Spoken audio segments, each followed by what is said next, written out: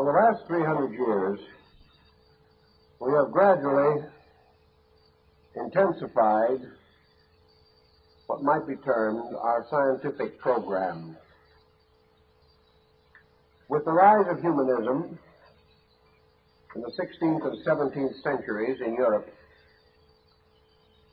human attention focused almost directly upon the material advancement of society. There is good reason why this should have happened. For a long time, the average, even so-called cultured person, had given practically no consideration to the pressing problems of social change. There was no consistent recognition of the rights of man, his rights of decent living, his rights of education, religious freedom, his rights to improve his techniques and skills, broaden his knowledge and understanding. By degrees, however, this emphasis, well justified at the time, became excessive. Slowly, the universe of values disappeared, and in its place came the universe of utilities. Progress came to be measured entirely in the physical advancements in the arts and sciences. It was inevitable that this unbalanced condition should ultimately lead to some kind of a crisis. Wherever we develop a lopsided and unbalanced and unreasonable perspective, we must pay for it. And in the 19th century, we made the dramatic shift from a religious cultural to an economic industrial basis. Then the era of invention became dominant, and one discovery after another increased our conveniences and also complicated our problems. So today we have the atomic bomb, which might be regarded as the inevitable end of an attitude.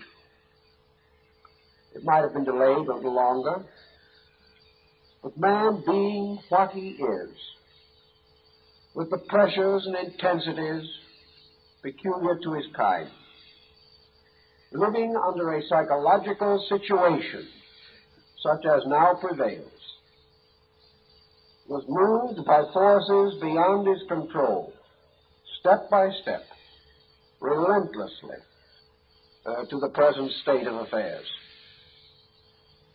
The only way we can understand it is to recognize that it demonstrates the immutable processes of cause and effect. We have sowed the whirlwind. Now we must reap the whirlwind. Had we been more careful, more thoughtful, we would have had a better state of affairs. But being creatures of extremes, of intensities, of great pressures, we never have been able to advance any program with dignity and moderation. The spiritual situation therefore comes home to each and every one of us. Probably this is what nature has intended. Man has always learned the hard way, and he seldom accepts facts until they slap him in the face or bring to bear upon him some condition which halts him in consternation. The gradual decline of religious intensity has lowered our ethical levels, has weakened our internal resistance to stress, and has left us, much like Cardinal Wolsey, naked to our enemies. These enemies, in this case, being our own intellectual productions. But we must live with what we have. The knowledge is not going to be taken away. It may be possible that we might have a bad setback in the development of an atomic program. But we cannot again forget the strange, dangerous instrument we have devised. So now we must learn to live with it. We must also recognize that its danger lies not in itself, but in ourselves. The atomic bomb is comparatively harmless unless man, through his own psychic tensions, releases it upon himself and upon society. So the bomb is not the danger. The man is the danger.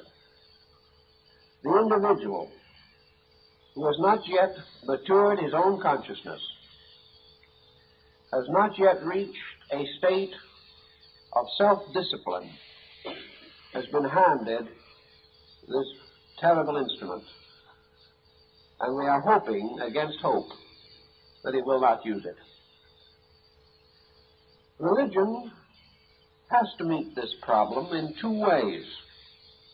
First, it has to build as rapidly as possible within man the kind of spiritual integrity which will prevent him from the destructive use of atomic power.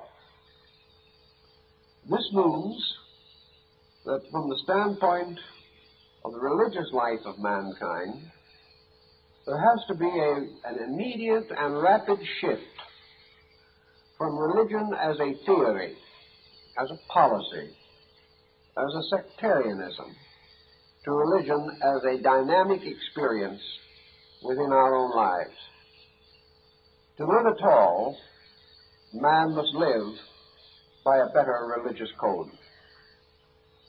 This is difficult, and perhaps this difficulty can be summarized in the fact that I received in the mail 2 or 3 days ago quite an elaborate brochure which should have been and could have been written about 1850. It's a full 110 years behind its time. It was the type of thing that we might have expected a fervent missionary to write in a desperate effort to protect his own creed, not only from assault by other Christians, but particularly from the assault of non-Christian worshippers. In this time, the brochure is most untimely. It again attempts to emphasize the inevitable rights of one Christian sect, not only to differ from all other religions of the world, but to declare without hesitation that all these others are wrong. Not only wrong, but so very wrong that it becomes the duty of the true believer to remain completely intolerant of them, or become that way for the good of his own immortal soul. Now, this is very unfortunate, because if the world today has one defense against the chaos of materialism, it is the vast body of religious peoples everywhere in the world. Materialism is a two-pronged adversary. First, it is represented by materialistic political structures, and we think in terms of world communism. It is also represented by materialistic, intellectual levels.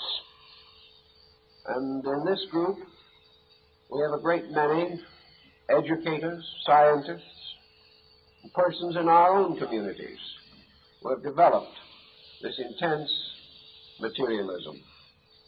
Against these dangers, and they are real dangers, we have only the goodwill of people of strong faith. Now, it makes very little difference at the moment which one of the 5 great religions of the world these people belong to. Because they believe in God, because they believe in the brotherhood of man, because they believe in peace rather than war, because they believe that there is a spiritual destiny which man must face, spiritual laws which he must obey, a spiritual power at the source of life. Because they have these beliefs, they are our friends, and are very necessary friends at this time. Yet in a day when the survival of all faiths is hazarded, we have denominations picking at each other. Not only picking at each other in a rather nasty, nice way, but actually pointing out to the devout members of their own groups that it is a mortal sin to unite with these other people. Now, this is just about as dangerous to us as the bomb, because it is destroying the instrument with which we must attempt to hold the world together.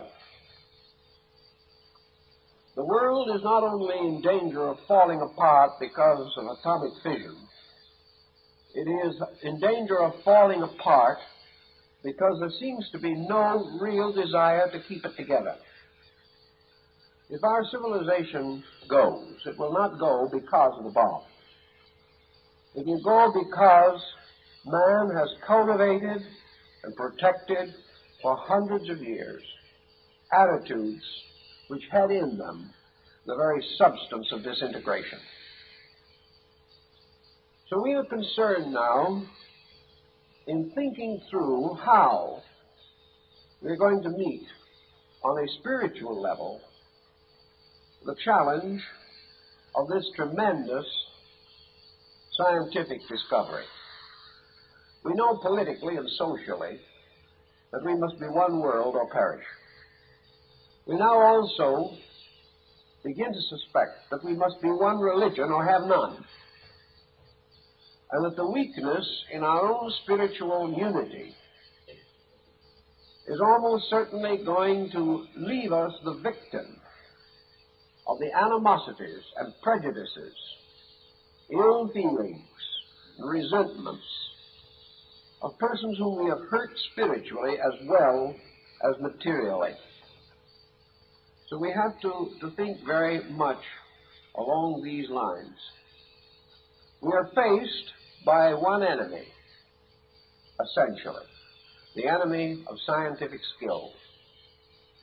This adversary is highly organized, also has its dedications to progress, to the advancement of knowledge, is served by persons with a strange devotion to the ideas of science, and held in a kind of hypnotic trance by the fantasy of the scientific approach to life.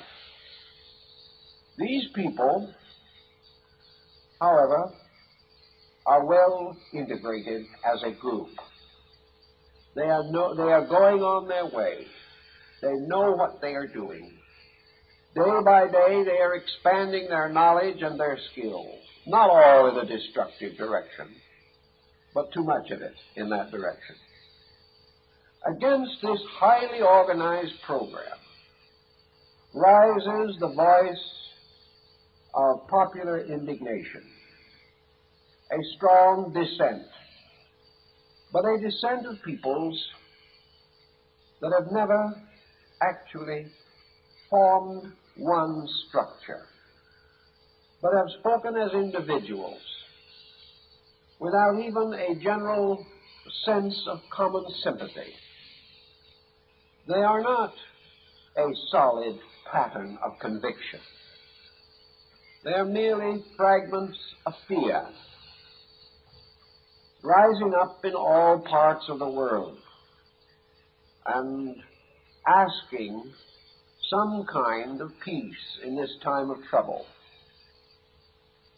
This situation will not fit the times, and I think we are, as never before, in our spiritual emergency, faced with something that has always been one of our greatest difficulties, and that is that we have outgrown the sectarian concept of religion. We are in a condition now where we must begin to think in terms of one world religion.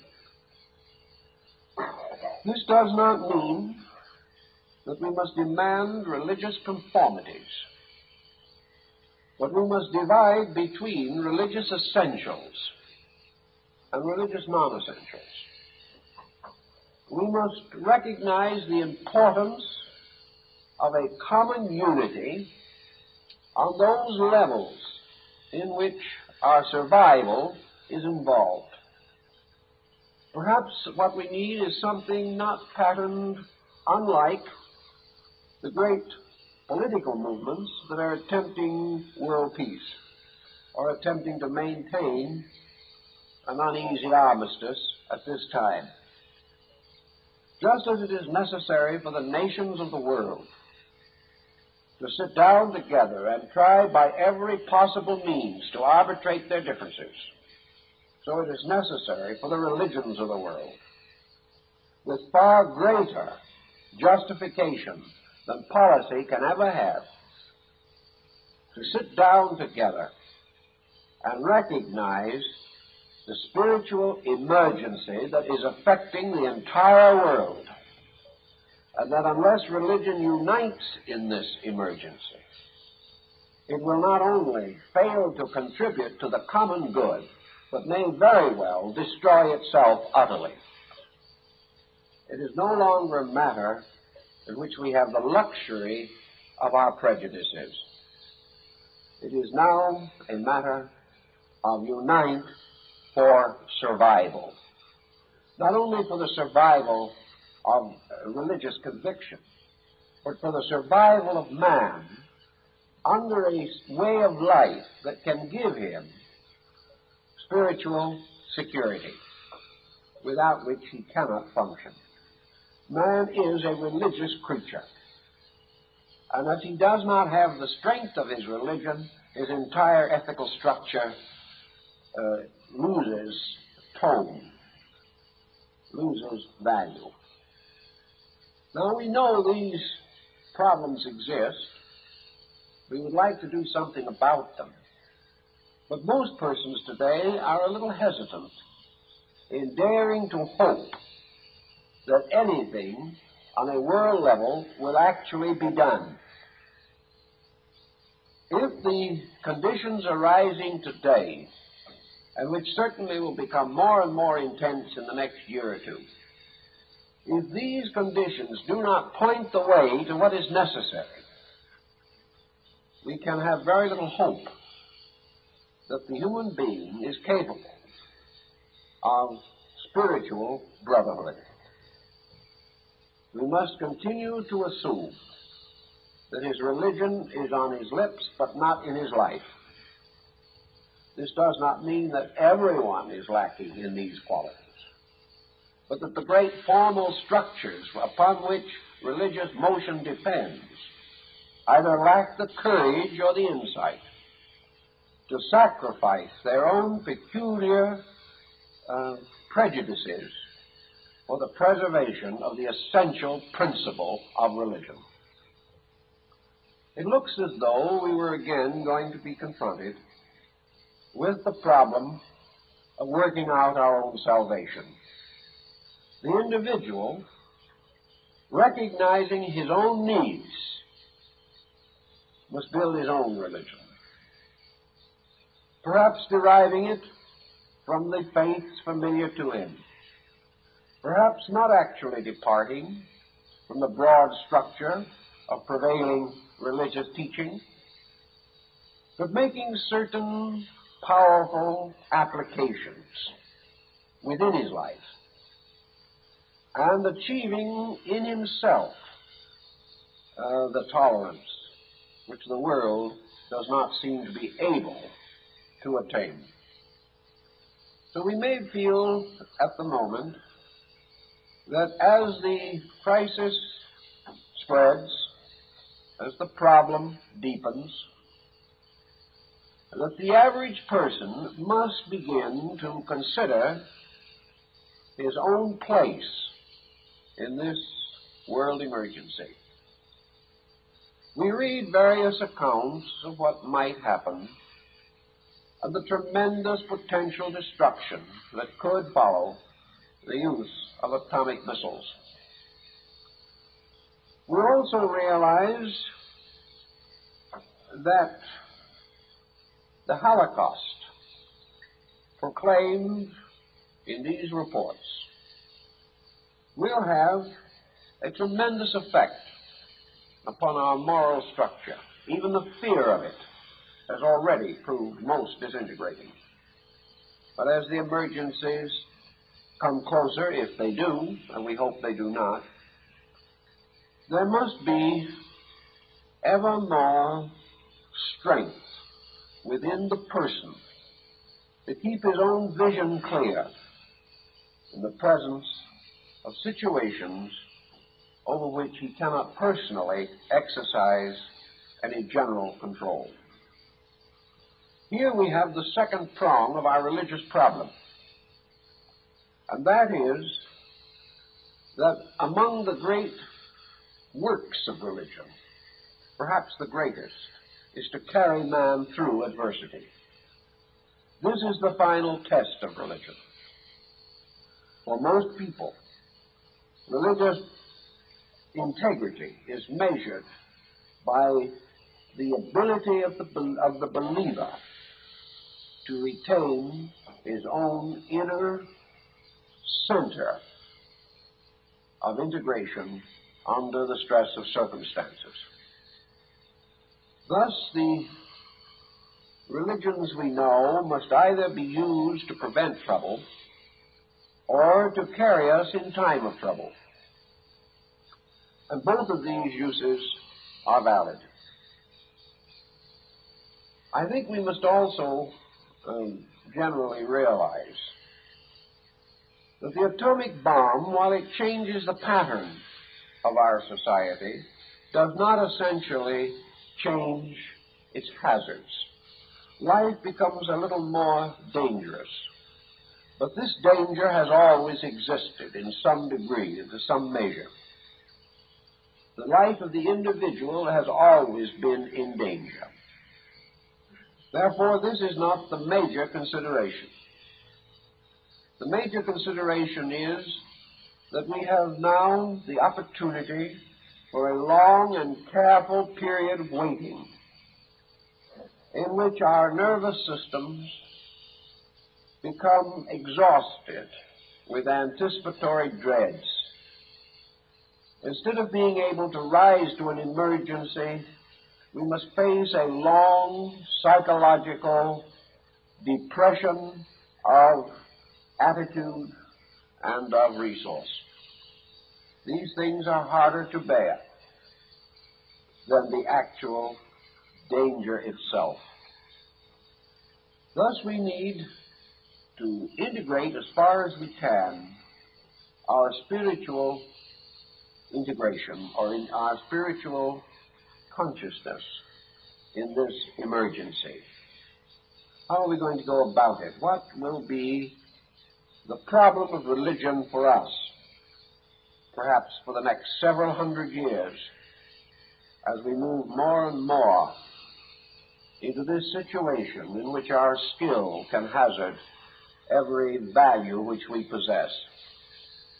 I think the simple answer for all these things is a series of deeply held, firmly believed acceptances.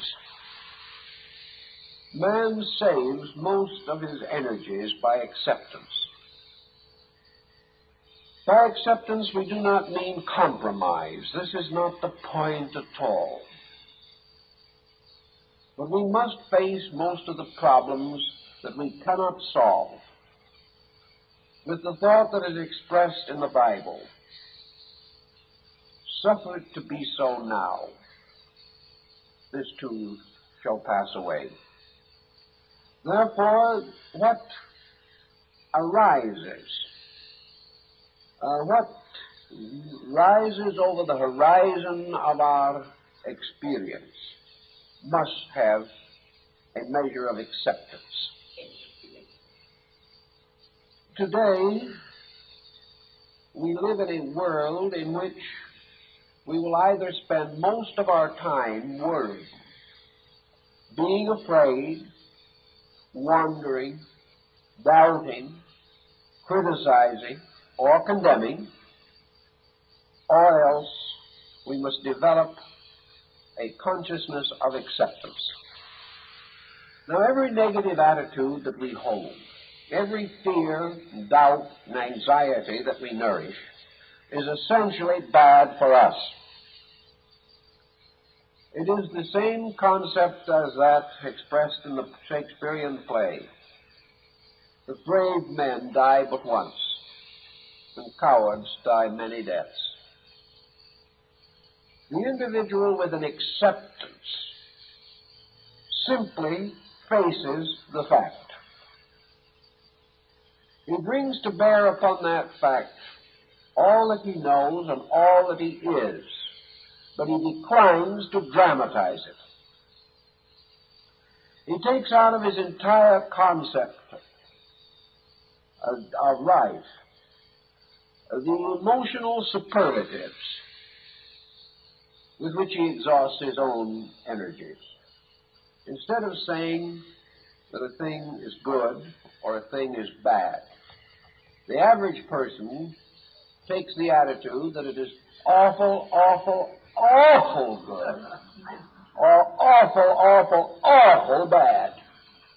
Now, all these awfuls are a loss of time, a loss of energy, and a method of indoctrinating ourselves with a negative hypnotic technique. Now, I know that many people are so emotionally constructed that something has to be awful, awful, awful all the time, or they do not know how to live.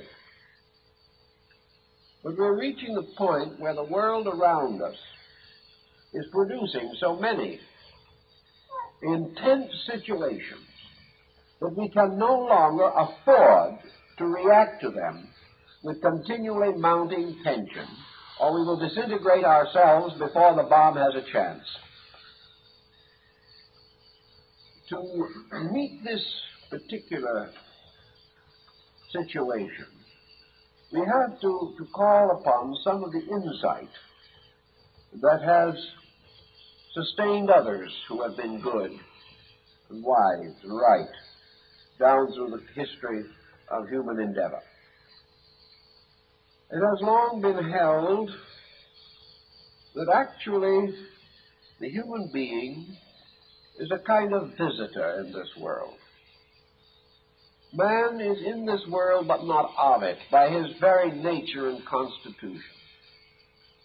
His body extends into the sphere of matter, but his heart and his mind and his soul ascend into the mysterious worlds of creativity and idealism and spiritual values. Thus, while man lives here, his life can never be complete in the terms of the things that exist here.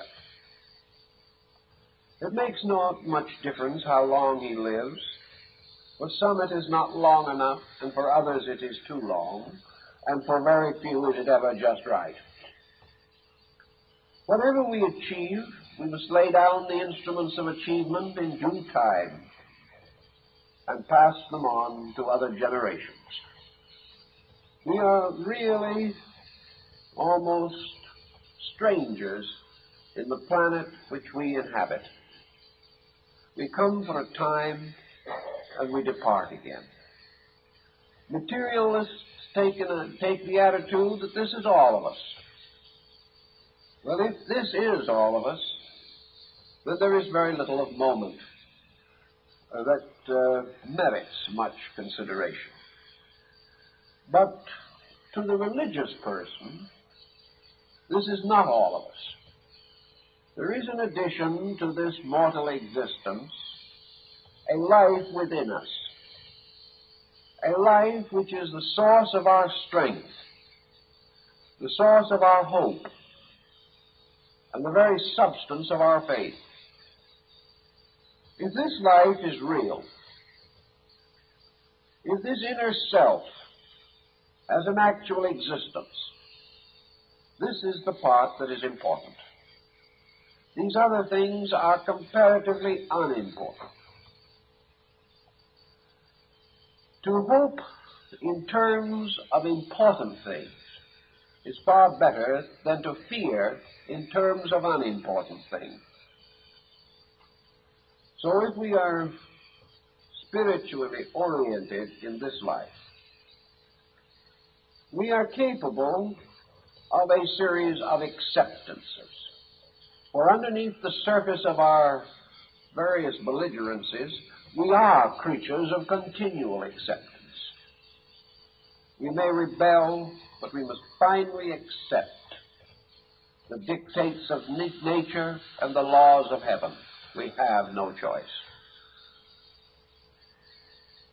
Unfortunately, however, we are never sure the full measure of this problem of acceptance. We may find that the things we fear never do come about. All the more reason why we cannot wreck and destroy our own lives with unreasonable fears. If we can smooth down and simplify the attitudes of our own consciousness, we will be a long way ahead in the preservation of our essential religious convictions. Let's try to think of it this way, then. Let us say that if we want to belong to the religion of the atomic age, that we will realize the immediacy of everything we believe and everything that we think. Under this process, in which our time allotments become uncertain, now is the time for the attainment of all that is good. Now is the time of the practice of all that is virtuous. Now is the time for the kindness which we can no longer afford to delay. Therefore, in our religious life, now is always the moment for the practice of our faith. Now is the proper instant for the kind word, the good thought, and the helpful deed. Now is the time to share strength with those who need. Now is the time to know our children, to take a deeper interest in our friends. Now is the time to read the good book. Now is the time to develop the latent talents. Now is the time to do anything that needs to be done. We used to say, when we retire, we will begin to think. Now is the time when we must begin to think. We used to say, tomorrow I will phone my neighbor and wish her well. Now is the time to make that call. Things must move from the concept of infinite procrastination to immediate action. We can live a very long time in a short time if we live fully. The average person in the next 6 weeks could do most of the good deeds that he will ordinarily get around to in the next 25 years, because he will space them out. This year he will make some little improvement in something.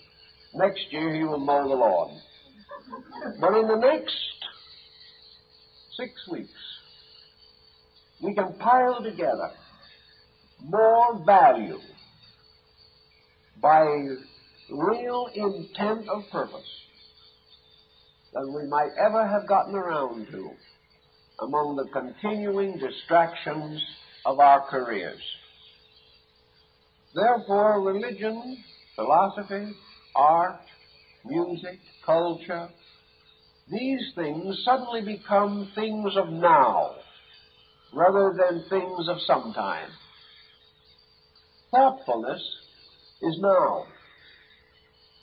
Sincerity is now. Honor is now. We're not going to live a little better when we get a little richer. The time to live better must be now.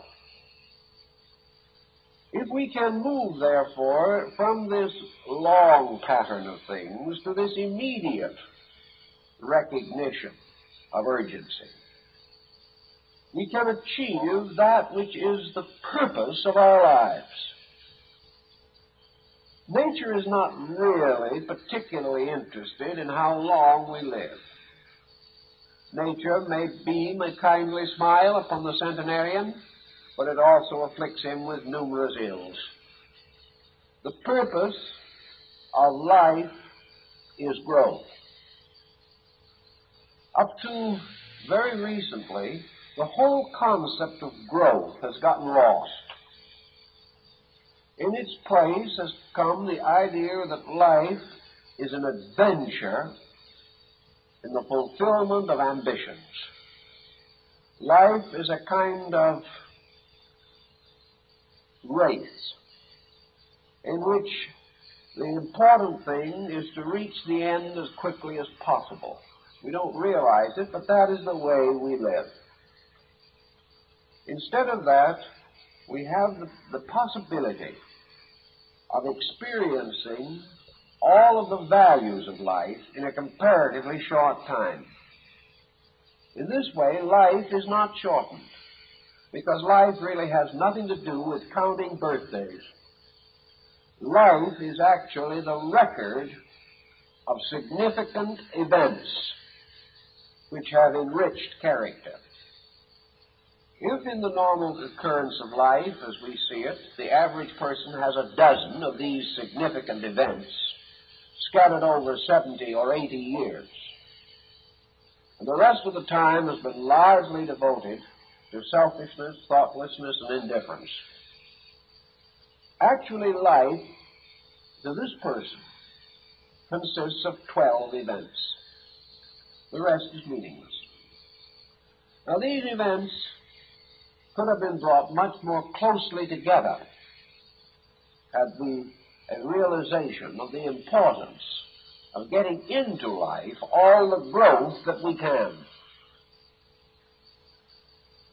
From a religious and spiritual standpoint, there's been considerable discussion, for example, about war, and the young men who went out and in a very short time, perhaps, lost their lives in the service of their country. We wonder whether or not their lives were really shortened, or whether the wasted time was simply squeezed out of them, and the significant things were all that was left. And one who came back after coming very near to death held this concept very close to himself. He said, "In a few weeks, I lived a complete lifetime." And nothing that can happen over a long span of years can possibly equal what happened in a few weeks. So under our new concept of things, we can have this immediacy of achievement. Now this is of twofold advantage. First, we have no way of knowing that this bomb was ever going to drop. Maybe the world will be wise enough not to let it. But if we do begin to build immediate accomplishment into consciousness, consider how much more we will have in real growth if we follow this pattern through a period of a normal lifetime. Supposing that the process of becoming better is recognized as so real and urgent that we begin the immediate practice of the principles that we hold to be true. And then we have a nice long life. Think how much we can get done. We might almost take the attitude that we can live the next 5 lives now. And perhaps get a 2 weeks vacation somewhere along the line. We can outgrow our own weaknesses so much more rapidly if we take this attitude of immediacy. But if in 2, 5, 10 years bombs do fall, we don't know, we shall then know that regardless of what has happened, we have lived well. We have lived a full life. We have accomplished the purpose we came here to accomplish, and that was to grow. Beyond this, we need have no fear. For if anything survives, it is this accomplishment. And if we have kept faith with realities, realities will certainly keep faith with us. Under these situations, then, we have these 2 approaches to a spiritual code for this confused age. The first of these is acceptance, and the other is immediacy. Let's consider this problem of acceptance in the terms of Zen or in some one of the great mystical systems of the world. If you have known very many people in this world, you have realized that individuals consistently destroy their own lives. They destroy them by building deep negative patterns that nearly everyone has certain belligerencies in himself, resentments. These can become as habitual as alcohol or narcotics. And by degrees, we learn to resent everything. We no longer have any sense of value. We whip ourselves and then blame the universe. We destroy our own health and then blame our relatives. Step by step, we defeat our own characters, becoming in the end whiners, complainers, and open rebels, shaking our fists at heaven as though heaven would deign to notice. This kind of rejection, the rejection of the simple facts of things, will become a serious psychotic problem if we do not control it. Now, many people do not really go off the deep end in this. It just becomes a nagging factor all the way along through life. Something that takes out of life its richness, makes life poor and sloppy and comparatively meaningless. Thus, we defeat the experience of God in ourselves. For the whiner, the nagger, the fusser, and the fumer can never really experience the presence of God in consciousness. The acceptor accepts God with life. He thinks he is accepting a tragedy, but in that tragedy appears the luminous form of divinity. Acceptance is always the short way, the simple path that leads to understanding. As we have said, acceptance is not condoning. It is facing that which is necessary. If we have problems to decide, we use every means at our disposal that can be considered thoughtful, reasonable, and intelligent. We make use of every faculty we possess to bring reason and logic and common sense to bear. When we have done these things, we rest the case, ready to take whatever happens, because there is nothing more we can do about it. When we know there is nothing more that we can do, we generally relax. And the moment we are relaxed, the problem itself may evaporate, because problems are pressed into existence by tension alone. If the pressure of ourselves, of our own attitudes, if the exaggerations which we definitely contribute to a problem are removed, sometimes the problem becomes so insignificant that it appears ridiculous.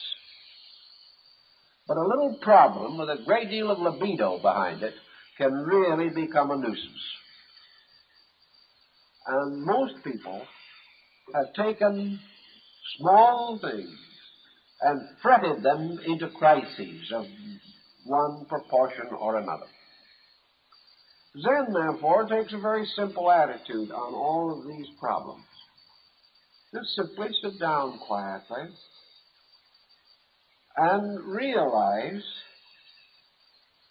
your own identity with space, your own identity with the clear light of heaven, your own identity with the warm softness of the earth, that you are actually a being, that in yourself you are complete to yourself. Everything that you are contributes to your completeness. Everything that you think creates its own worlds. You live in a quietude that is disturbed only by yourself. You might as well get around and realize that. If there's a lot of noise somewhere, you are making it, although it appears to be coming from elsewhere. If there are a lot of problems, you are making them. If there is confusion, this confusion is arising in yourself and not in facts. You live in a world of facts. You live in a world where black is black and white is white, or at least these are the names we have given these things. But most people are not happy about it. They want all the white things to be black and all the black things to be white. And if this change is not miraculously achieved, they decide to settle down and suffer for the rest of their lives. Some individuals insist that their own way is the right way, and that if nature will not adjust to them, they will declare war on nature. Well, this just worries nature to death. And instead of a great fight, we have another Don Quixote de la Mancha going out lancing windmills. And many people lance windmills all their lives. Actually, the facts of existence are acceptable to the consciousness of man. Man can live with facts. Man can live with them, work with them, and die with them, and come in the end to a pretty good adjustment with all of these facts. But when he begins to deceive himself, he cannot live with anything. when he begins to demand, he is lost. So everything that we face is either a fact or it is nothing. A fact we can always adapt to, but nothing can take on 1,000 mysterious, fantastic forms which still have no substance in any of them. So the great problems of life are the ones which are non-factual, problems which we invent, problems which we go out of our way to sustain, problems for which we will sacrifice years of thought. And when we are through, we have achieved nothing. For we have been chasing a will-o'-the-wisp, but never did have any substance in it. So acceptance cuts down wear and tear and enables us to cope without emotionalization. Wars are very largely emotionalization. So is crime. The strange, crooked codes of deceivers have nothing in common with fact. But men have accepted them and struggled with them and suffered with them and died for them. And when it was all done, nothing was accomplished. So when we give our life to an error, we wasted that life. Nature has tried to tell us this for a long time, but no one was listening. In this atomic age, we have now to become factual. Factual does not mean cold. It does not mean matter of fact, as we use the term. It does not mean the loss of the warmth and the color of life. It simply means the loss of distortion, the loss of these grimacing ghosts and demons with which we have populated the world in which we live. Facts have the true warmth of a great reality. A great Japanese artist many years ago said that he was convinced that the greatest thing in all the world was the fact in art. And he defined this fact, as he said, the utter humility of art. Humility is its fact. Great art is always humble. Great art and great lives are humble. And humbleness is factual. Humbleness is the common clay molded into the simple cup from which a man drinks. 1,500 years ago, a Korean potter, probably a farmer, certainly a person of no estate, evidently got thirsty. And when you get thirsty, what do you do about it? You get a drink. This is very simple, but it is the highest form of reason. And because evidently he wanted a cup to drink with, he made one. Now the cup he made was just as crude as he could make it, because it was for one purpose only, to provide him with a drink. He didn't try to make a cup. But because he didn't even try, something happened to the cup. It suddenly became a product of internal motion. He simply did it without knowing what he was doing or caring. But because he was himself, he pushed it in a little on this side, and touched it down a little on that side in the clay, to make it, look the way he liked to have it. This cup got buried somewhere in Korea after it had served its purpose, and 1,500 years later it was dug up. And it was taken to a great museum. And the great critics and the connoisseurs looked at this little cup that some Korean farmer had made, who probably could neither read nor write. And one of the critics said to the other, "It is perfection. Never could we improve upon this work of art.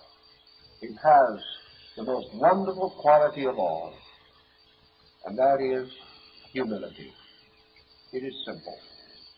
It was made only for a purpose. But in making it and in fulfilling its purpose, has been fashioned a thing of exquisite beauty. This is fact. The simplicity of things is their beauty. And these principles that move inside of us are just destroyed by our own emotional overtones. After we've studied art long enough, we couldn't make that cup. It would be utterly impossible. That cup had to be made by the soul, not by the trained technician. And that is why folk art is the art of God in man, and is sometimes the greatest art of all. This simple thing is the Zen idea of acceptance. There is no problem unless we make a problem. Now, the atomic bomb stands there and looks awful like a problem. It has the appearance of one. We read about it. It sounds like one. We wonder how anyone can say this is no problem. It isn't, actually. It will either explode or it will not explode. And about this, there is really no problem. There is the constant need for man's being able to adjust, to accept, and to move on from acceptance without fear. This acceptance means that if he survives, he will be of the greatest help in the restoring of his world. If he does not survive, he will go forth into a better world, perhaps, than he has ever known. These problems are simple acceptances. It has been observed also that where an individual is very sick, that one of the most important things in the world is to get a certain acceptance, a certain conscious understanding, a final acceptance of the fact. Thousands of persons who would otherwise have died have lived because they were able to achieve a state of acceptance. Rebellion would have killed them in a month in the precarious situation they were in. But acceptance released all of nature's energies for reclamation purposes. And almost miraculous recoveries have been reported from such conditions, because the individual simply got out of his own way. And because he did not add the pressure of his own fear, he recovered. In every walk of life, pressure destroys judgment, limits utility and efficiency, detracts from our peace of mind, destroys the days that we have. Whatever the days may be, long or short, let us use them and not abuse them. Let each day be as full of beauty and of truth and of understanding as possible. It would tell us that, among other things, we must not hate our enemy. And we know from a political standpoint that there probably is nothing more disastrous to the morale of the world today than this psychological warfare between the socialized states and the democratic powers. It isn't really what either side is doing. It's what it might do. It's the long-range fears, the doubts, the uncertainties, the grievances, ever remembered, which are setting these two great groups against each other in a struggle to the death. If both groups could accept, just relax, Mr. Khrushchev could stop pounding desks with his shoe and settle down to the very simple fact that he is perhaps a rather lovable, funny old man. If he can look in the mirror and see himself deprived of his honors and estates, he might look like somebody's grandfather. And he would be much better off if he played the part. Because these things do not mean anything. Khrushchev may be one of these days removed from office by the familiar method. He may last a little while. If nothing else happens to him, nature will ultimately remove him. And he will have a life of shouting and howling, screaming and groaning, but he could have had a very happy time of it, and perhaps brought a lot of happiness to many other people. But all kinds of things that are not so move in. Great grievances that must be paid off. Great races of scientific power. Find out who can get to the moon first. The little question that we haven't gotten around to yet is the Earth going to be here when they get back from the trip? This doesn't seem to concern anyone. But this quiet process of acceptance simply lets down these tensions. In private life, it is such a very helpful thing, too. There are people who worry the moment their children leave the house, worry if they're not back within 5 minutes after school is out, worry if the husband is 15 minutes late getting home, worrying about this and that, a life of worry. No wonder these people are hard to get along with and hard to understand. These people are having trouble getting along with themselves because everything suddenly becomes tension. Everything becomes fear. There is no acceptance. How we can be a religious people and claim that we believe in a good God that protects us, and how we can affirm the spiritual power of prayer, how we can basically sense that this world is in the hands of an almighty providence, how we can have these feelings and then live from one uncertainty to another with 100 doubts in a single day, and a natural instinct to interpret everything as negatively as possible. How such inconsistencies can exist is hard to understand. It can only mean that our religion hasn't gotten in where it is really taking care of things for us. But by acceptance, we can take most of the power out of the bomb.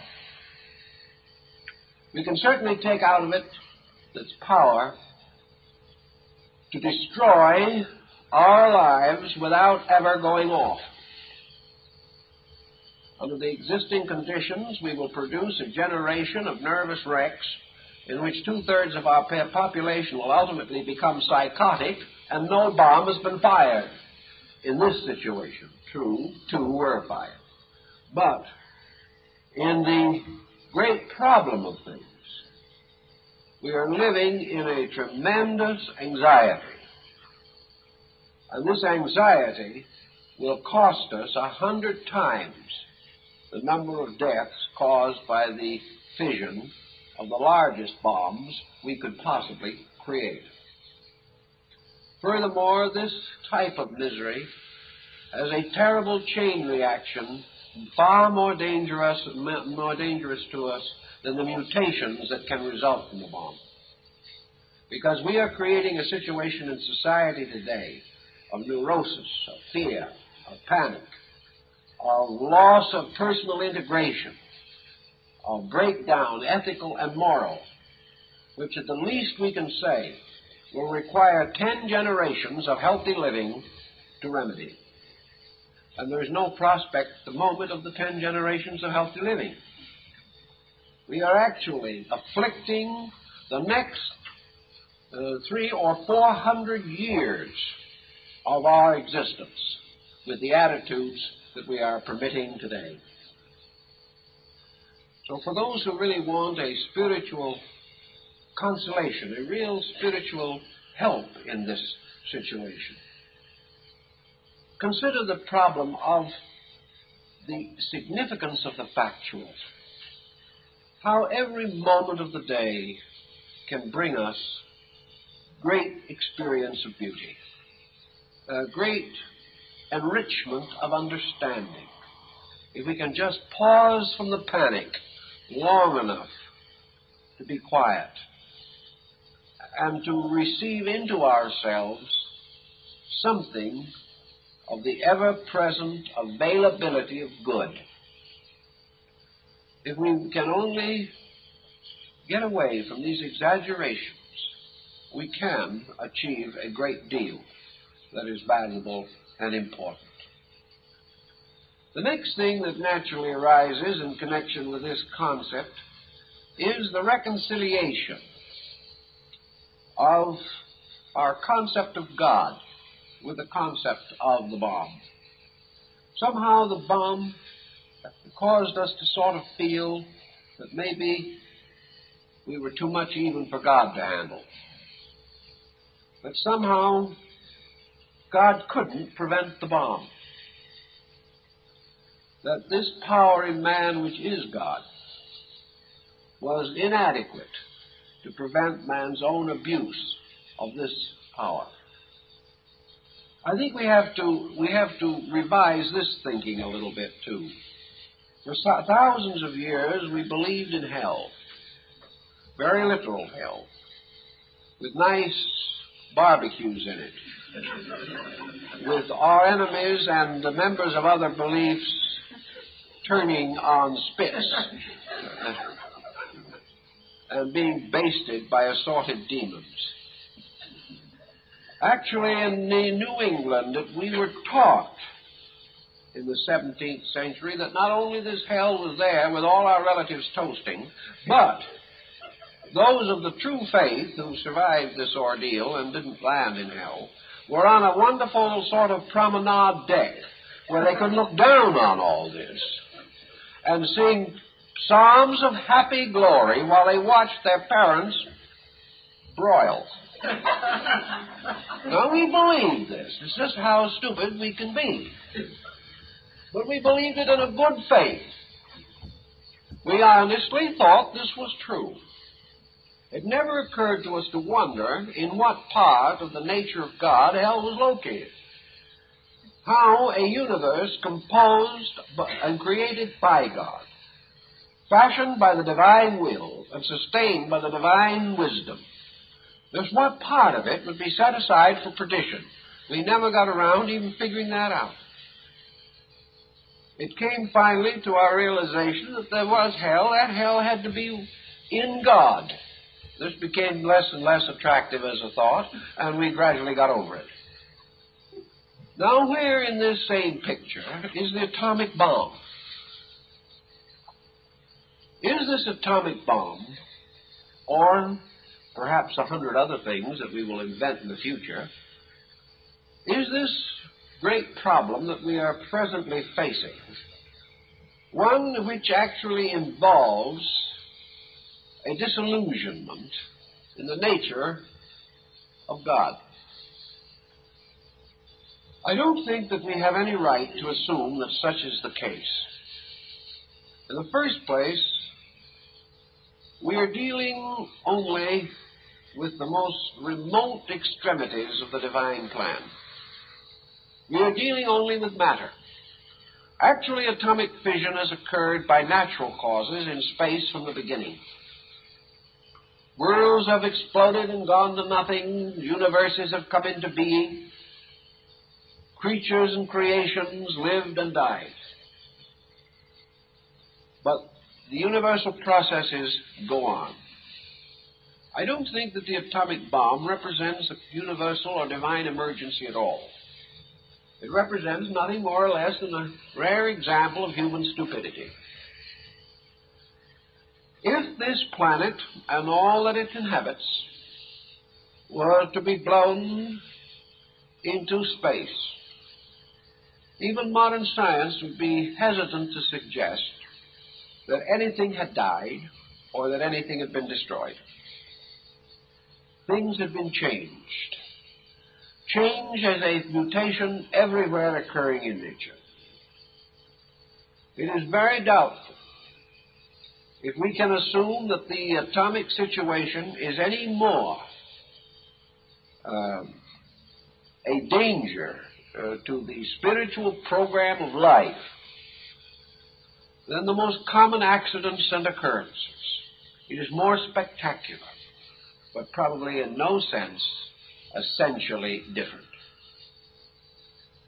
The atomic bomb cannot touch the great universal pattern, for it is only a fragment, a minute fragment in one tiny part of that pattern. Now, it is true that all kinds of consequences might come to man, but these consequences relate only to the external physical existence of things. I believe that we will ultimately demonstrate scientifically that we can destroy man's body with a bomb, but that we cannot destroy his soul. That the moment we escape from the peculiar boundary of matter, a boundary which forms walls, houses, doors, and prisons, but does not create any of the lives in these things, that this bomb cannot touch any essential value that would not also be susceptible to worms and dry rot. It is more spectacular, but it is not essentially different. The body of man ultimately disintegrates. We have never held this to be a great evil. The circumstances of this disintegration have no effect upon the essential fact, and here we have to be factual again. Of course, a wholesale destruction of life by atomic means might work a considerable hardship upon the morticians, but it will not change the essential nature of man. The only thing that can happen to him is to have him blown out of a body.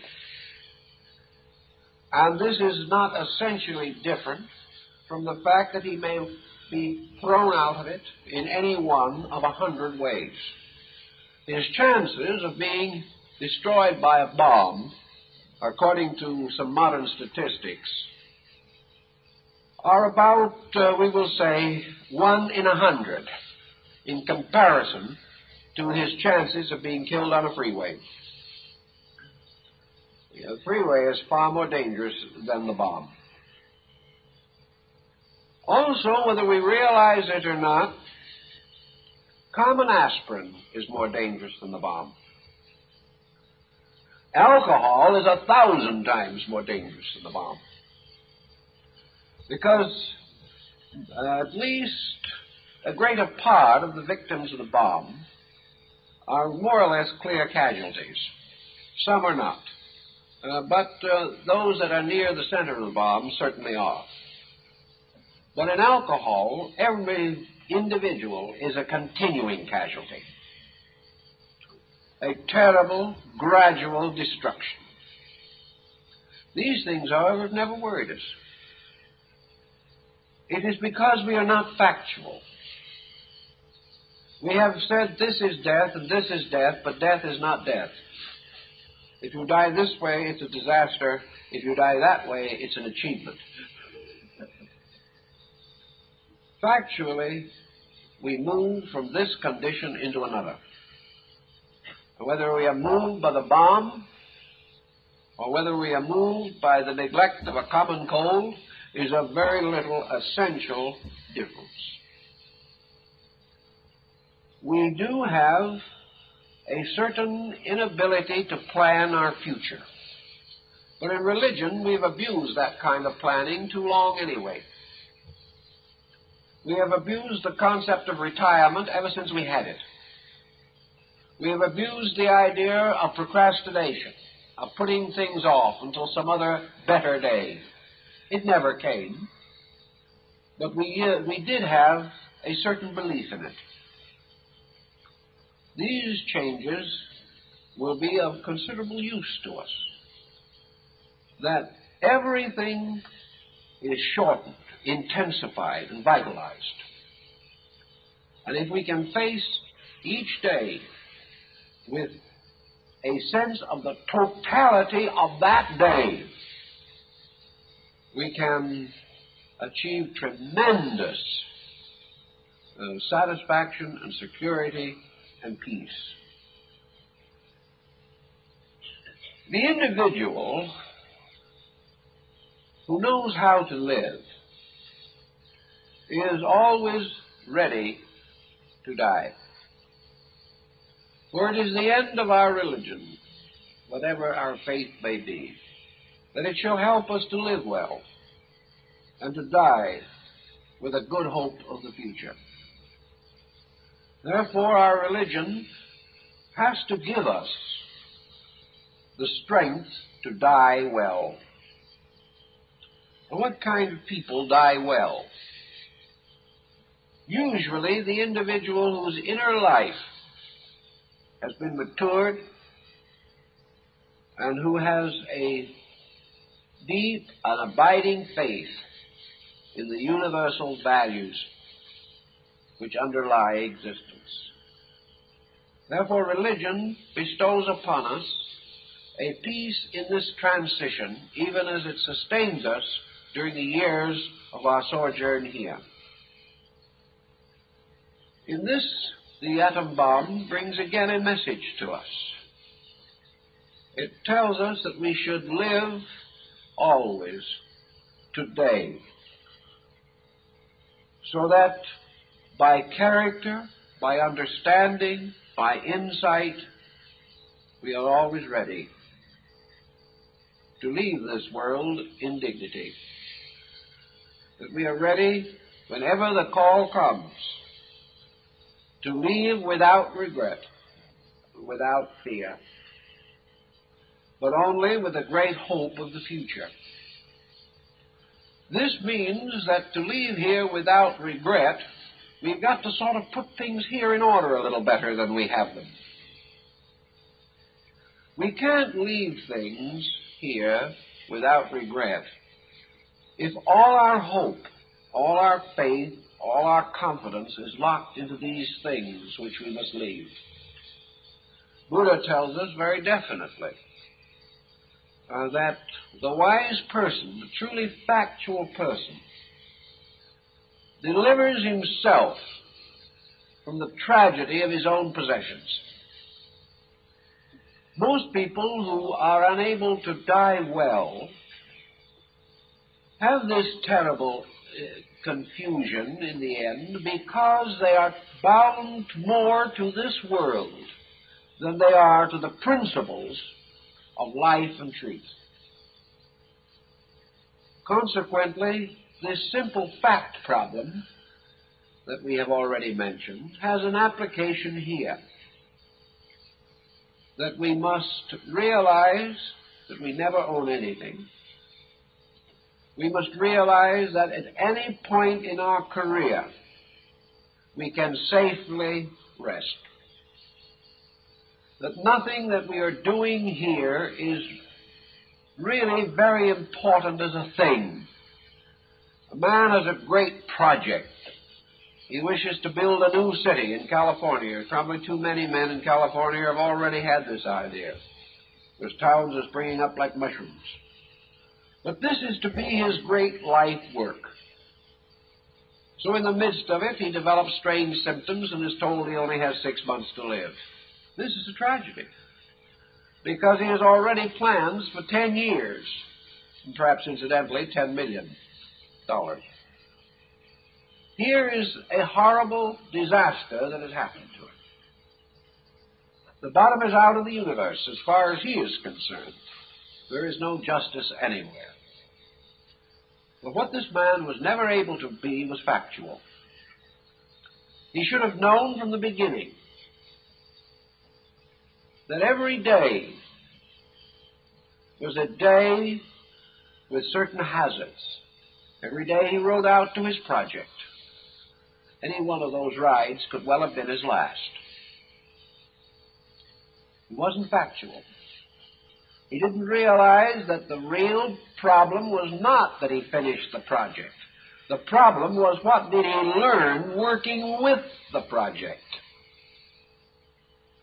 He might have labored for another 10 years on that project and not been a bit better man than he was.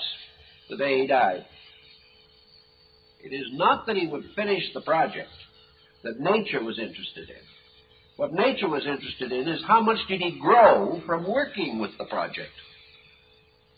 What did he learn about human hearts? How did he enrich his own character? How did he stand up against the temptation of corruption? Was he honorable? Was he true? Did he do a job well? Were his motives right? These are the things that nature was interested in. Nature was not at all concerned with whether his dreams came true or not. Nature's problem was, what was the dream? Was the dream itself true?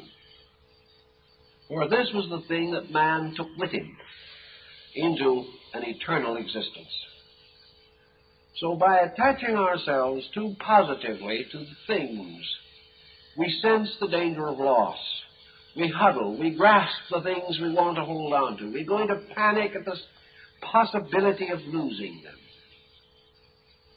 forgetting entirely that we must all lose all of them. So Zen again sits down and says, we must lose them when we die. Why not lose them while we're alive? And therefore have peace in the last 25 years, instead of a desperate struggle to hold on to something that must slip away. Why cling to these things when we cannot actually win? There is no being known in history that has ever won the fight to hold on to anything. Yet each day we try it, because we're not factual. Factually, we have right usage. The things that make life better for us, the things that make experience richer, we can delight in, we can enjoy them. But they come and they go. With happiness, we receive them. With happiness, we must release them. If we do that, fear has no longer this hold upon us. Perhaps the atomic age will remind us even more acutely how little we can possess. And perhaps it may go so far as to overthrow this concept that status is possession. The only reason why possession is important is because men think it's important. And if they change their patterns, possession will no longer be a symbol of status, and we will not care nearly so much about it. Perhaps it will take a bomb to remind us that we bring nothing but ourselves into this life, and we can take out of this life nothing but ourselves. Also, perhaps the bomb will give us a new dimension of spiritual integrity about people. Actually, people are very wonderful creatures. They're troublesome at times, but they're still very wonderful people. They are very worth knowing, very worth understanding.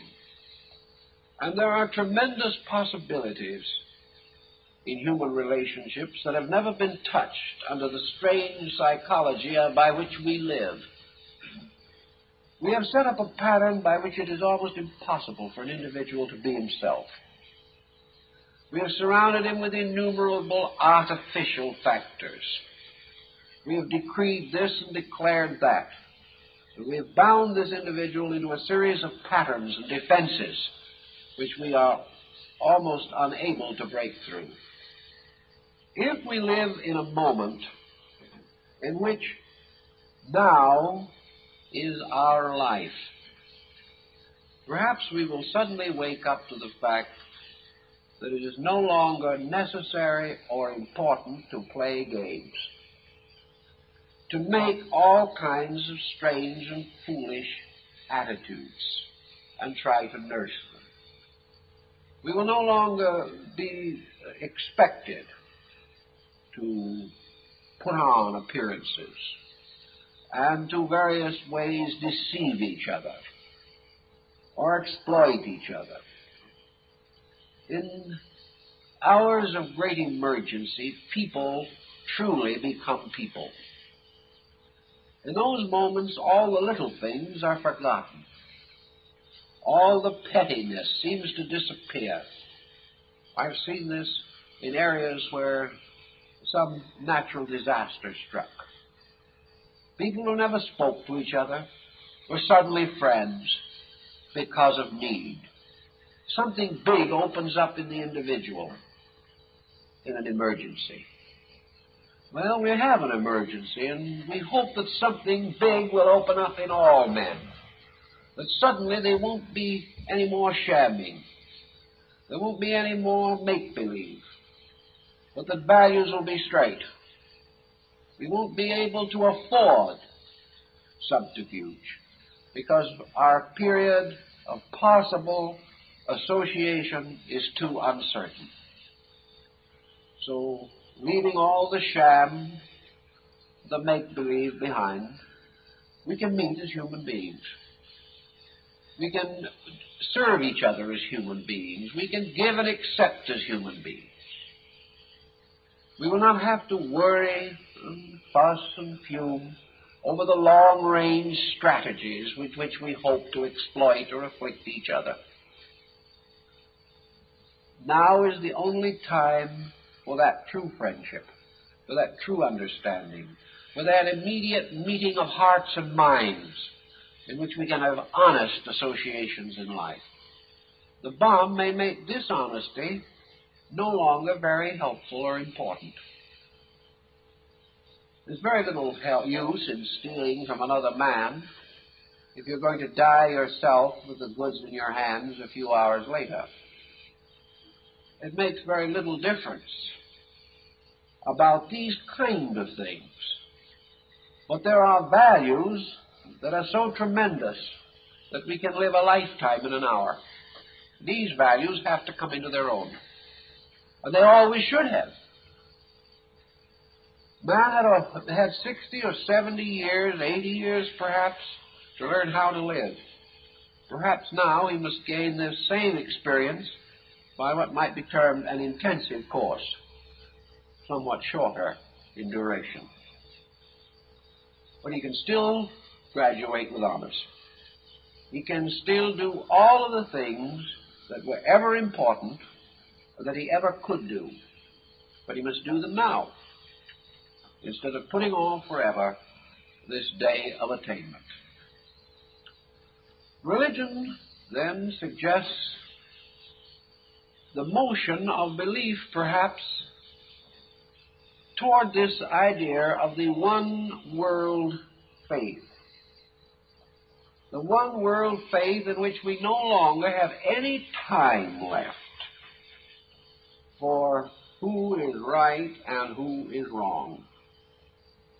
We have no longer any time for the careful consideration of the historical aspects of theology. If a man has only a few years to live, does he want to spend his time debating orthodoxy? He would probably laugh and say, no, he doesn't. If he does want to spend it that way, there's something definitely wrong with the man. If we have all the time in the world, we can waste it in arguing. But if we haven't so much time, there are much more important things that we can do if we must conserve resources. And when we start conserving our time resources, the first thing to do is to stop those things which only waste time. One of them is religious debate, which has never been won by anyone because the simple facts are not available beyond a certain point. And everyone immediately goes beyond that point into a very rarefied atmosphere where no one knows what he's talking about. And the fact that 100 have come to the same conclusion about something none of them understood does not constitute scientific knowledge. So the process is comparatively worthless. Religion becomes, to the individual then, an available instrument of orientation. religion becomes the only way in which a person can live happily in an uncertain state. Religion becomes the pacifier of the inner life of man, helping him to maintain his values so that they are never shaken by the tempest of outer things. Religion is then reduced to its essential, an essential we've never gotten around to really working with, and that is its immediate power to affect beneficially the life of the believer. Religion must work rapidly, like everything else, if time is short. There are 3 or 4 essential principles of religion which can be disseminated rapidly. They are the ones that we've always held to be the most important, but which we do not always emphasize.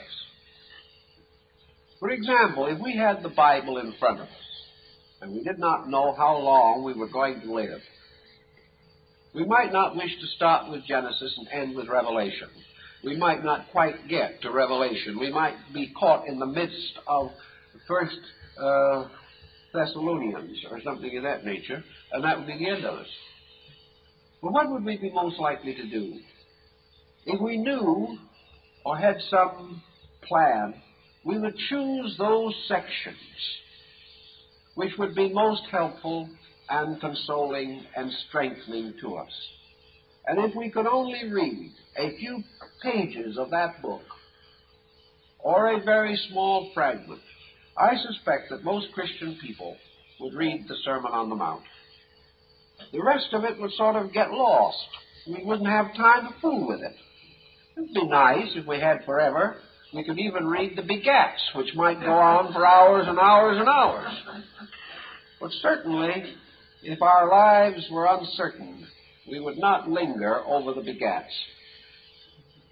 In the same way in surveying our religious life, if our problems were real and intense, we wouldn't wander through this endless problem of bickering and differing, of arguing and fighting, of combating and refuting that has disfigured religion for thousands of years. We would go after the facts that we can use. And the facts that we can use are, for the most part, very simple, things that a child can understand. And having understood them, apply them.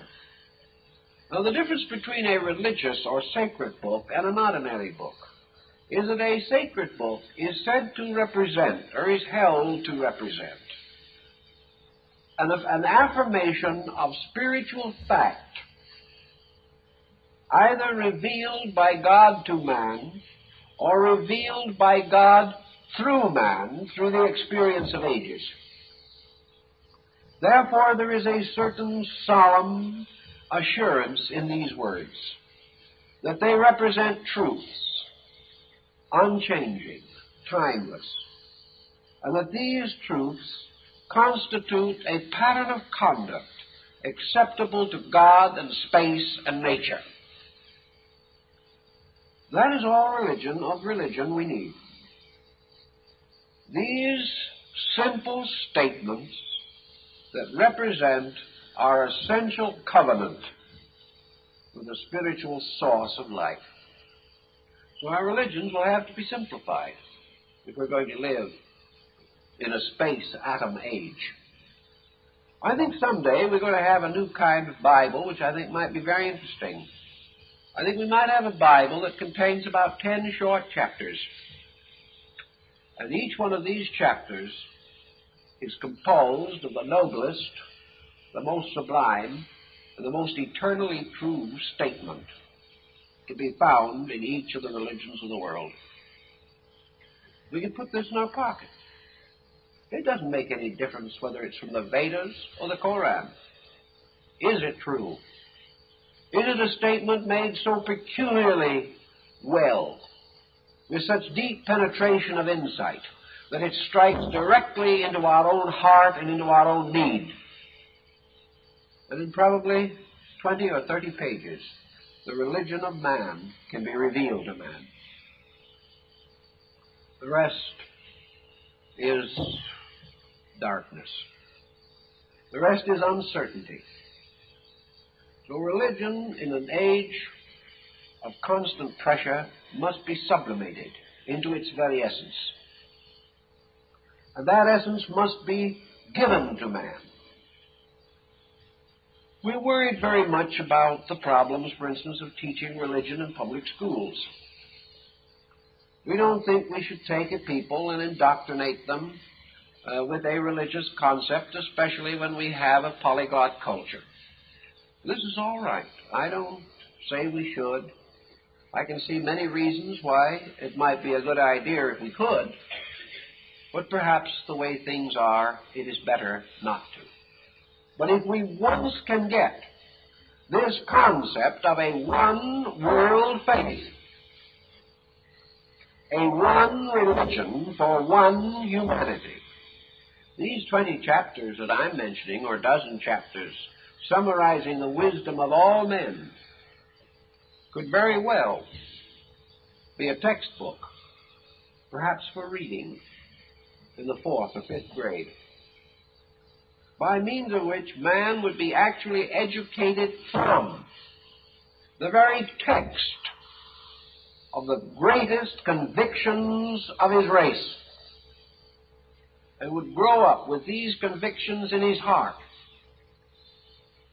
Perhaps then we might get around to teaching man to read in school, in order that he might be able to understand some of these things.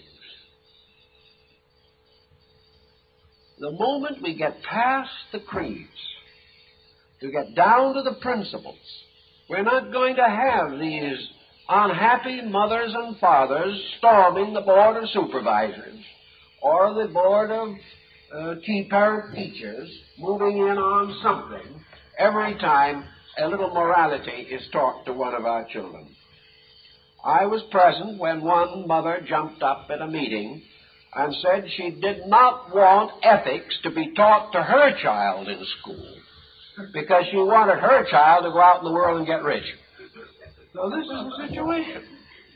Now, how are you going to cope with it?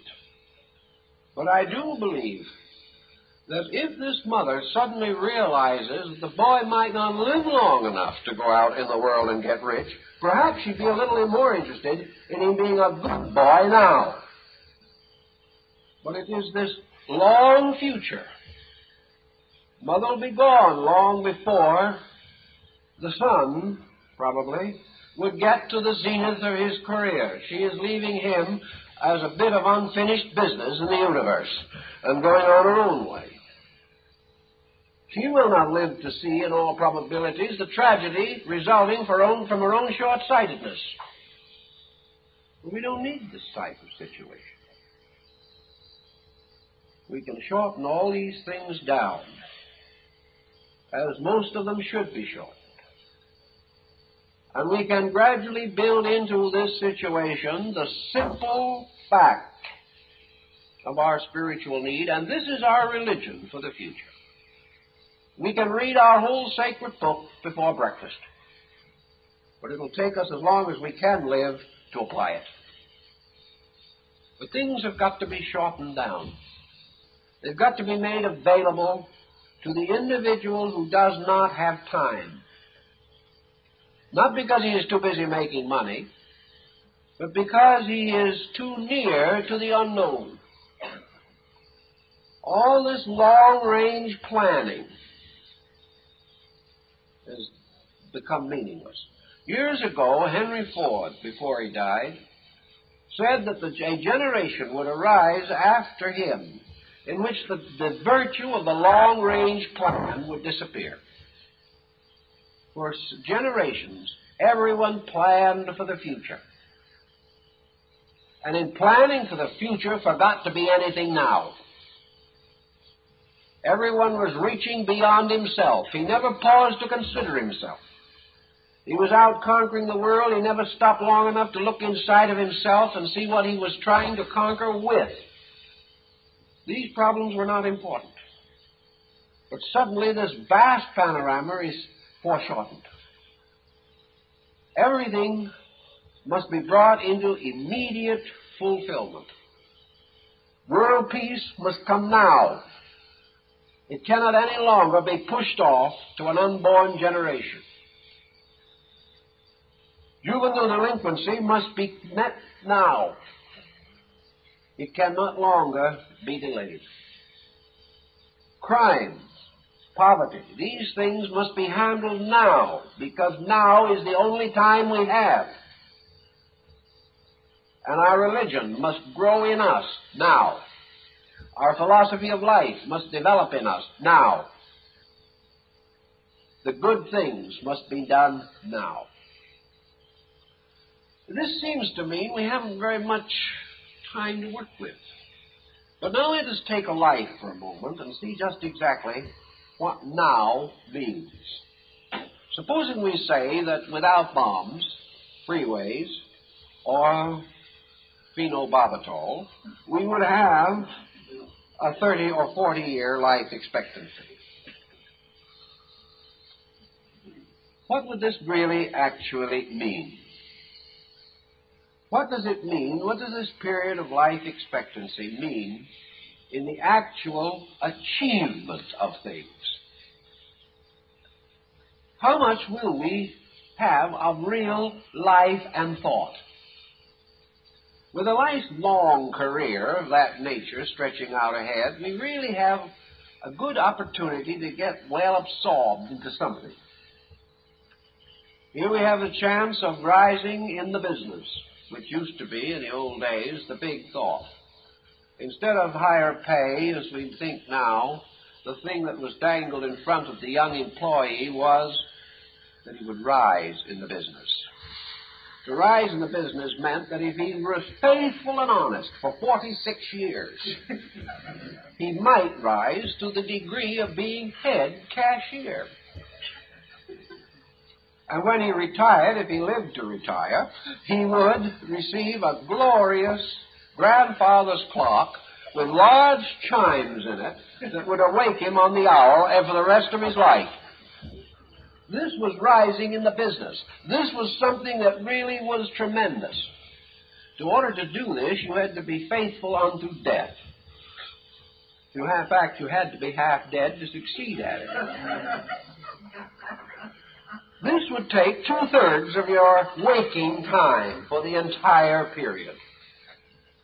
And as you got down through this situation and found out how much time your wages actually bought for you, and then considered what you tried to do with that time in order to be able to get back to work the next day, and these little outings which were desperate escapes from the marvelous opportunity of rising in the business, and the responsibilities of family and other duties, I would suspect that a man with, say, 40 years' perspective might actually have a year of actual time which he could use to understand himself, to grow, to perfect or develop some instinct in his own consciousness.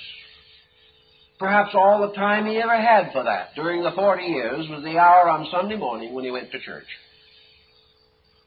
Thus, this 40 years did not give him any particular advantage. If he had been freed from some of these involvements, he might very well have adjusted internally, awakened internally, grown, unfolded in consciousness, just about as much in 6 months or a year of real application as he could in this entire period of time. It has been proven in public schools that this idea that a child has to have 16 years of schooling before it can graduate is ridiculous. It doesn't have to.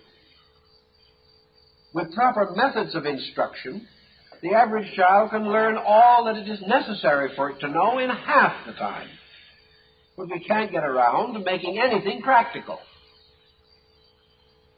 In life, this shortening of time in no way essentially means that we are deprived of opportunity. It simply means we've got to recognize opportunity and do something with it. We can live 40 years before we recognize it, or we can recognize it immediately. We have a relativity factor here, which I think will play a very important part as we go on down through time. Evasions, avoidances, procrastinations don't mean much anymore.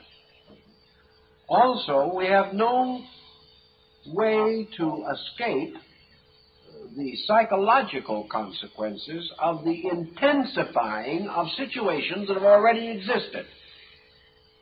The atomic threat has simply pressed together all of the problems of humanity into one package and dumped it on our doorstep. They're not new problems, they're the same old ones. But they are not spread as they were. They are now brought into a compact mass, and they have to be faced as such. With this basic concept, we have wonderful opportunity to make the adjustments. If we fail to make these adjustments, what is going to happen? We're going to break up now, before the bomb ever does it. We're going to suddenly realize in a comparatively short time that either we have to have religion or we can't make it. The entire processes of abnormal psychology have been speeded up. The neurotic, who might have drifted half sick through a long life, now breaks in 3 months because of pressure.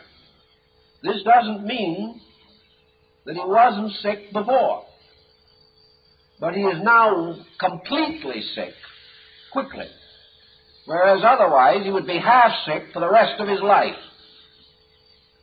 He must therefore face this problem and find his remedy now. He also has many more inducements to find a remedy. Many people have gone along through life half sick for 50 years and never known it because they have never experienced a healthy day. They've considered their own peculiar psychotic state as quite normal. Everyone else was crazy. But this condition will not prevail. The individual under psychic stress is breaking quickly, which is only telling us that he was never strong enough to stand the stress. Also, it is telling us what is wrong with civilization, what is wrong with education, what is wrong with culture. It is telling us beyond any question of doubt the weakness of the entire structure under which we live. And it's bringing this to us fast and hard. The only way we can solve the problem is to catch the ball now and quick. So this is how the entire spiritual problem sums up. That suddenly we are confronted with immediate needs for immediate action, that everything we believe will be tested quickly. It will be found sufficient or not sufficient. If it is not sufficient, we will know it now. And if we have common sense, we will do something about it now. But all the dilly-dallying, all the theological arguments, all the long struggle of the sects to justify their own religious opinion, all the traditions and the precedents and the policies are suddenly brought as to a final judgment. They are weighed in the balance. And all that we have believed, all that we have talked about, all we have read about, either helps now or it will never help. We have put off application, so we haven't realized fallacy. But out of this can come the greatest awakening that the world has ever known. It can transform us from a people without direction, without intention, drifting along a path of least resistance into a dynamic group, suddenly recognizing the magnitude of its own need and the immediacy of its own problem. Out of these things can be fashioned the elements of a new religious conviction. And this is the kind of conviction we have to have if we are going to be well now, if we are going to be able to go to bed and sleep tonight, and if we are able to get up in the morning tomorrow and go and do the good things of the day without first frightening ourselves out of our wits. Also, we are going to free ourselves from those strange dreams that trouble the darkness. We're going to take no part in these squabbles and arguments that can never mean anything, whether they are lost or won. We're going to be quiet. We're going to strengthen our inner conviction. We're going to clarify our own inner faith. We're going to find what help we need quickly, because we have to have it quickly. And we're going to devote our years and our times to the fulfillment of those things most meaningful to us in the largest terms. If we begin to live this way, you know, it's quite possible that the bomb won't fall. Because one of the reasons why it is likely to fall is because we have lived stupidly. If we improve, we may also have the skill, the wisdom, and the insight to escape this hazard, because the bomb will only be used to frighten or to destroy or to intimidate or to bewilder. And if man does not react to these physical temptations to panic, there is very little to be gained. There is no way of breaking the spirit of man. There is no way of intimidating him. There is no way of enslaving him if he lives with a clear internal vision of value. And out of this type of thinking, perhaps we can build a religion that would be pretty useful, and which we have long needed. And now perhaps we'll have the incentive to perfect and apply. Well, time's up, so I guess we have to quit.